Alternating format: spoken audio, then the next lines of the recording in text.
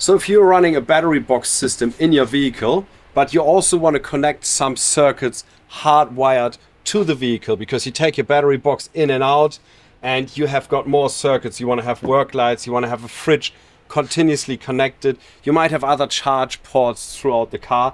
The Relay Hub will enable you to get the best out of both worlds. A power system that you can take in and out of the car and use in multiple vehicles.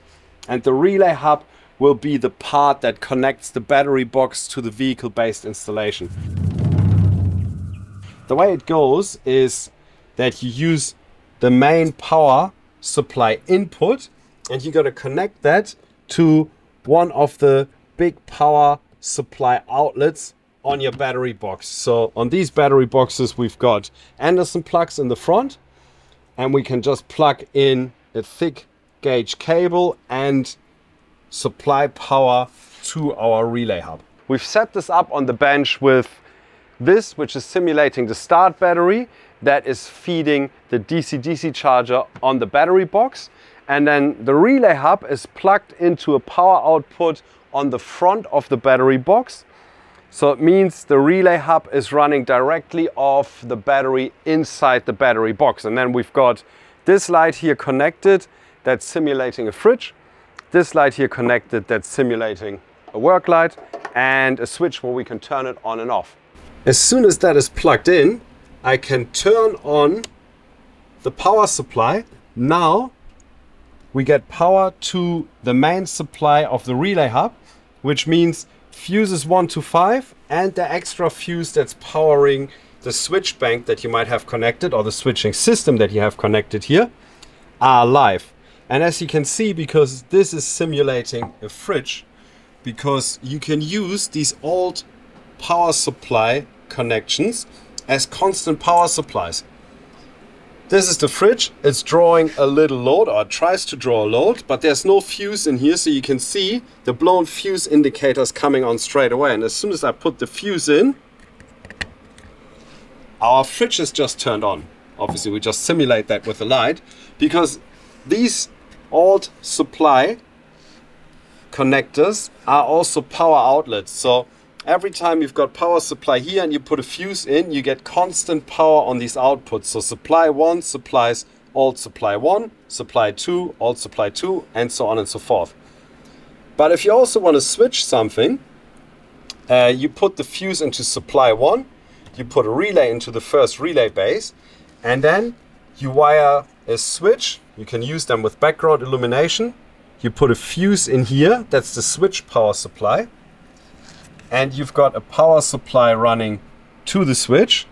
You've got a ground supply running to the switch. And you've got a return cable from the switch into switch input number 1. And as soon as I turn that on, it switches the relay on. And you can have a circuit that's switchable with the switch. You can actually use multiple different switching systems, so you can have a remote as well and just feed into the same input. You can even have multiple voltages. You can have 12 and 24 volt switch inputs. You just need to separate them with diodes if they go into the same switch input. In our instructional video about the layout and the main functionality of the Relay Hub, we explain how you can do that. And that way you can have multiple sources switching the same circuit. You can also use, just say you want to have your driving lights switched through that as well. You could use a start battery feed going to supply 5, for example. You can use any of the supplies. You just have to make sure that there's no fuse put in, because now you're using an external fuse and you're supplying directly power from the start battery here to relay number 5, and you can use a high beam trigger through a switch going to switch input number 5, and you connect your driving lights to load 5, and now you can use relay number 5 to switch your driving lights on and off with a high beam trigger. So you see, this is a very versatile unit because you can have multiple voltages connected to it. As input triggers, you can have anything from 5 to 30 volt. it will still switch on the relay, because this little electronic unit here makes sure that we can have a multi-voltage input. It will then just turn the relay on from the supply to that circuit. There's even more to it. Just in case you want to do fault finding, we've got LEDs on the outlet. So let's say you switch on your circuit number 1, but your light isn't coming on.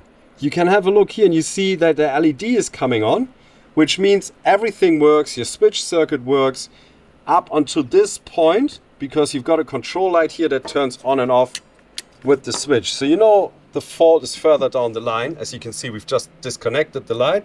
You can rectify the fault, and as soon as you've done that, the light will turn back on. There's another feature to this. If you have a look at these switches here, as soon as you flick one of these are override switches, you can turn the load on without having the switch circuit connected. As soon as you turn this on, this will even disconnect the switch circuit. So if there's any fault further down the line here, but you have to switch on the loads, this is like a last resort backup situation. You have still got a means of turning the load on. Another use case for this is fault finding, just in case something doesn't work. You don't understand why, you can just check and you know straight away, cool, the power supply works, the relay works, the output works, so it has to be something with the switch. So you can see we've actually put systems in place here that if you have to fix these somewhere out and about, you don't need multimeters necessarily, you don't even need test lights. Everything for fault finding is built into the circuit board itself. So you see, this way you can add up to 10 circuits to your vehicle, 5 switched ones and 5 constant power circuits that all run off your battery box. But now comes the next cool thing.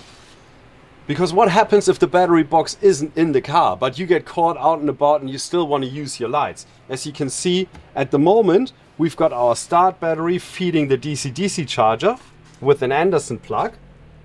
And in the front of this battery box here, we have got an Anderson plug that goes into the power supply and feeds the relay hub. Now, if I would take the battery box out, what I would do is I'll turn it off. I disconnect the power supply to the relay hub. I do disconnect the start battery power supply to the box that usually feeds the DC-DC charger to charge the battery. The battery goes away. It might be sitting in my shed. But what you can do now is you just plug these 2 Anderson plugs together, and now all the circuits on here are running directly off your start battery. Obviously you have to be careful not to run your start battery down, because if the fridge runs for days, you won't be able to start your car anymore. But this means that your vehicle-based installation can run either off your battery box, or it can run out of your start battery in case the battery box isn't in the vehicle. I think that is an awesome feature and is really handy for everybody who's using battery boxes, which are becoming a lot more popular these days. So as you can see, this is an incredibly versatile piece of kit. But our question between the two of us has been, have we not thought of something?